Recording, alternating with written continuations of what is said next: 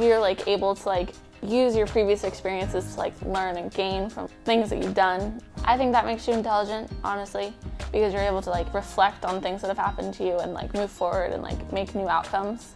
So I think that's a big part of intelligence. And so that's a big part of like life.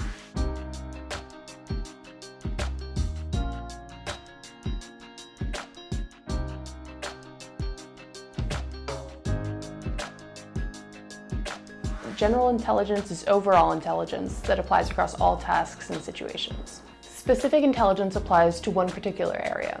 Specific intelligence is only focusing on one subject or only one thing that you're really passionate about. So like perhaps my example is math. I like math, and I'm only specific into that because I know which rules to use, I know which formulas to use, and yeah, stuff like that. An example of specific intelligence is I have a friend that is a really good cinematographer, and whenever I have questions about my camera or what settings to set it to, he knows immediately what's the best thing for that situation. So that's an example of a good specific intelligence.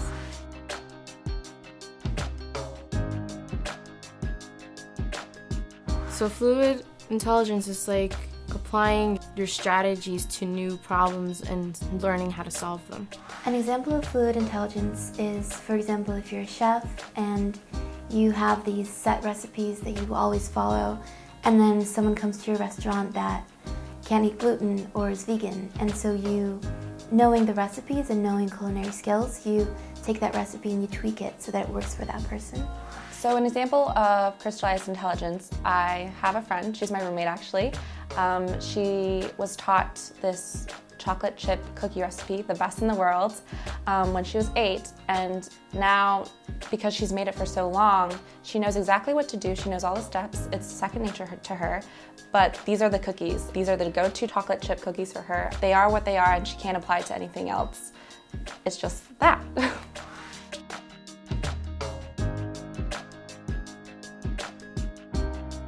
Emotional intelligence is the ability to sense and manage emotions within yourself and in others. So an example, someone who's high in emotional intelligence, I have a friend, she just knows, let's say I'm cutting potatoes and I had a bad day. She analyzes me on the way I'm cutting potatoes and knows if I'm having a good day or a bad day. Someone who's low on emotional intelligence is, let's say I'm having a bad day, I'm not hiding it, I'm cursing, I'm crying, but the person across the table just doesn't get it and doesn't know that I'm having a bad day. That would be someone who's low on emotional intelligence.